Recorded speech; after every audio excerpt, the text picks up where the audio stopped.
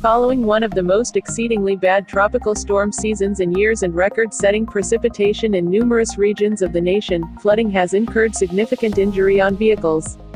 It is critical for those considering the buy of an utilized vehicle to be car care mindful and check for indications of water interruption or pollution, says the Non-Benefit Car Care Council.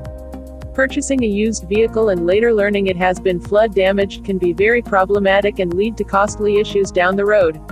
Worst yet, these vehicles can be unhealthy to occupy because of mold and bacteria growing in the carpet and ventilation system, said Rich White, Executive Director, Car Care Council.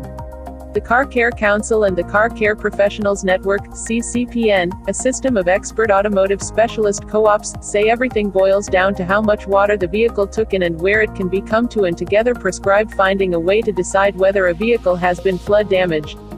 Take the sniff test. Close every one of the windows and entryways and let the car sit for around 5 minutes. At that point, air out an entryway and sniff. Build up and form have exceptionally unmistakable scents, and it doesn't take ache for that smell to present itself. Attempt the touch test. Get some paper towels and press them against the low spots in the carpet.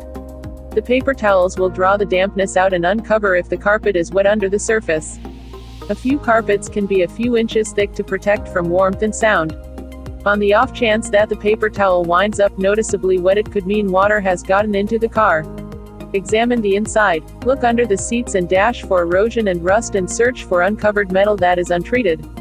There are metal springs under the front seats that are generally not painted. On the off chance that they are rusted, that is a sign the inside has been wet.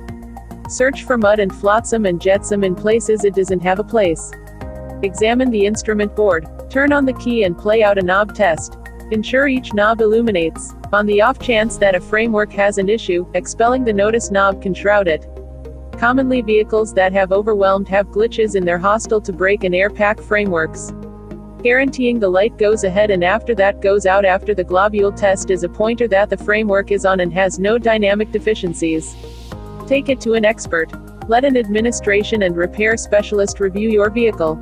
They can raise the car and look underneath to check whether there is any mud, sticks or shakes in the suspension. An expert can check the oil in the differentials to ensure they contain no water in them. Spend a couple of dollars to have it glanced over to give you genuine feelings of serenity.